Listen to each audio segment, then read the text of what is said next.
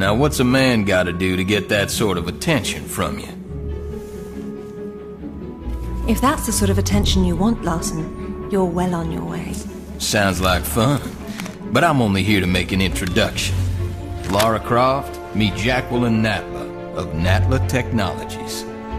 Good afternoon, Miss Croft.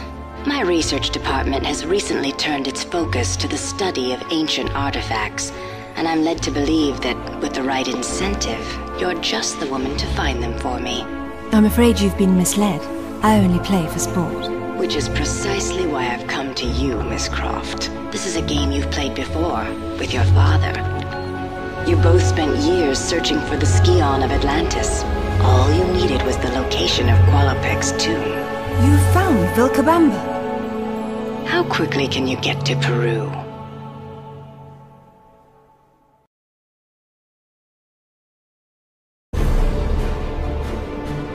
Vilcabamba continues to elude us, and my insistence that we press on in spite of these failures has morale low. I suspect Jenkins to be the author of this sedition.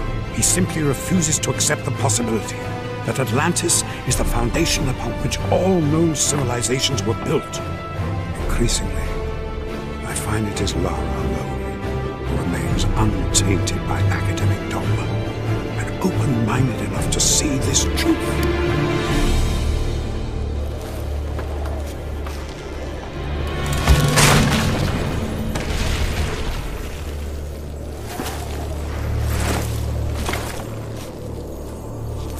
¡Lo siento! No traje bastante cuerda. Not to worry. I'll find another way up.